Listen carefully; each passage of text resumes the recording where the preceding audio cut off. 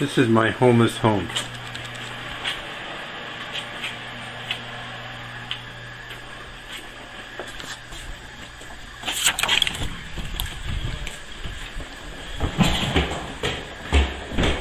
It's a commercial building in Maryland.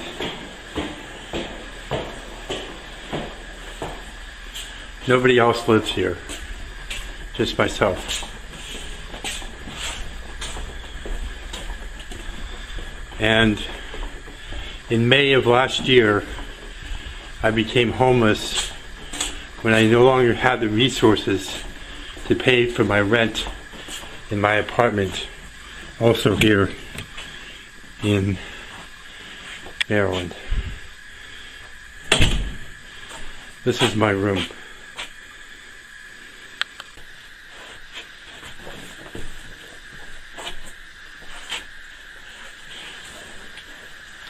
I'm literate. I'm self-educated. I can design websites. I'm a very good photographer. An artist. I have many skills.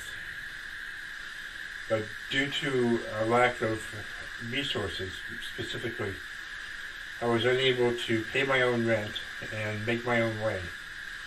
And so in May of last year, I became homeless. There are many of us, many people like us in the world, and it's a hard way to go. I lived in my car a lot of the time. With my dog, and it was just really barbaric way to live, and very cold and very isolated, and I don't even know how I managed. After a time, I got a place to live. It didn't work out. Just didn't get along with my roommates, and I wasn't really paying rent anyways, so there's not really any real reason to keep me around. And now I'm living in my art studio. They know I'm here, and they've been most gracious in allowing me to stay.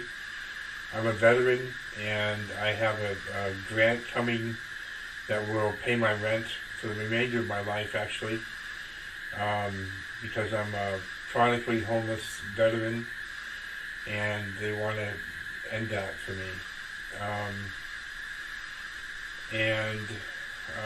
I am so elated. I can't even believe what that's actually going to feel like, to move into a place and know that I will never have to leave it, or that my rent will always be paid no matter what.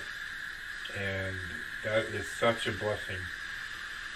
And that's supposed to start coming together this week, actually. And I wanted to do a video while I'm still homeless. I wanted to talk about it. And some of you already know that I do advocacy work and activist work with an online website called friendtothehomeless.org. And I educate people through my own experiences on what it's like to be homeless, in hopes that it will bring compassion, and with compassion, chance for change. There's a lot of homeless people in this world, and we need to be recognized as human beings and reached out to, for sure. We have a lot to offer. We're creative individuals, unique individuals, and we really need to be recognized. What I recommend doing is finding a way to connect with homeless people, whether it be through friendtothehomeless.org or some other way, and just try to find some compassion in yourself for them, and reach out in some way and volunteer, or on your own doing care packages or socks only would be fine. but do some outreach, some kind of outreach.